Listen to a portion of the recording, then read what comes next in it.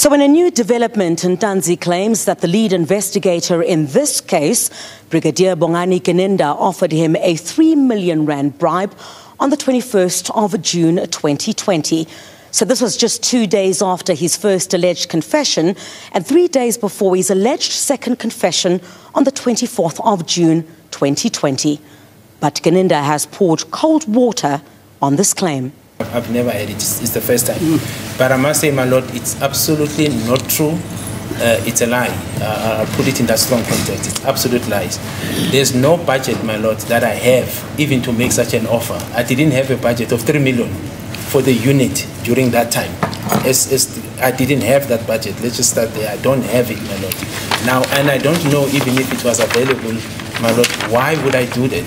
The accused cooperated with me on the 18th. He told me that he's willing to make a statement freely and voluntarily.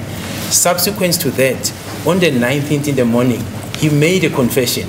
The confession was made in the morning of the 19th.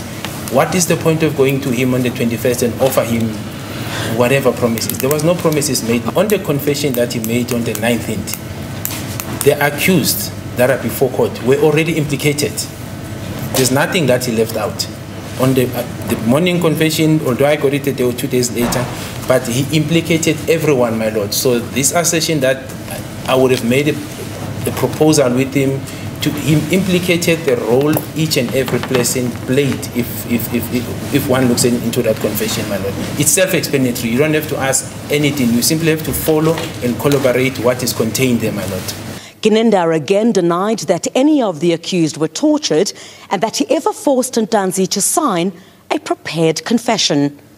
Where they stopped, according to his version, they stopped at a place next to where there are discarded ATM machines. ATM machines, yes. That's where he was assaulted. He was assaulted up to the time when you arrived on that night with Sergeant Mhola and that male person with the braces. That's when you were driving a white BMW. You sat on the edge of the back of the motor vehicle of that BMW, and you took out some document wherein you told him that he must sign here, otherwise they'll proceed with what they were doing. Yeah. So, my lord, but that's not true, my lord.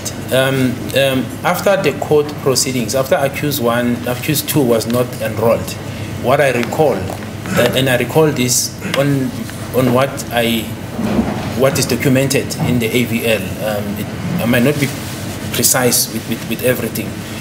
I'm not sure about the stops of Alberton, but subsequent to the Sergeant Mukhane leaving East Rand, he went to Moroka.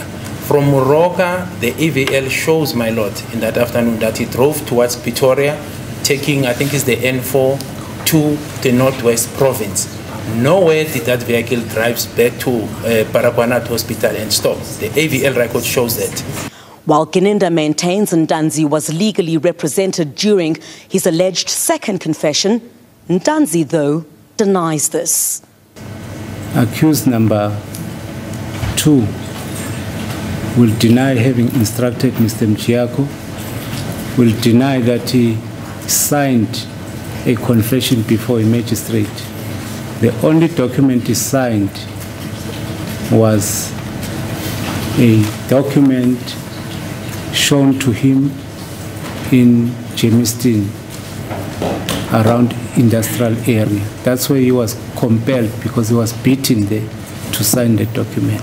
What I know, on the 23rd, he, accused 2, stood up and said, "This is my attorney," before the introductions by Mr. Mjiako. That is the first part. The second part, on the 23rd, on the 24th, when at a later stage I received the confession document, by the way, that did not have blood stains, because I have the original confession document, and it's available, my lord. There are no blood stains. They say it must have blood stains. No, it doesn't have, my lord. I can show it to the court, and we dealt with it. I think. No, you can't show it to me. Do you want to see it, Mr. Mngomezulu? No, my lord. It's fine. It's available, my lord. It does not have a single stain of blood that I can put it that far. Now, and in that document, Mr. Mjiako is recorded by the magistrate as the legal representative of accused number 2. Furthermore, my lord, on the first appearance of this matter, I've said this before, Mr. Mjiako is on record in Boksburg Magistrate Court. He further went on record in Pukeng, where accused 2 was recorded. So I don't understand, my lord, why would such a person appear in all these matters more than once, yet there are no instructions from accused 2.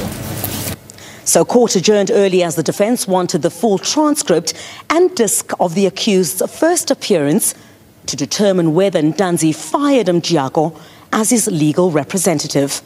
Chriselda Lewis, SABC News, at the High Court in Pretoria.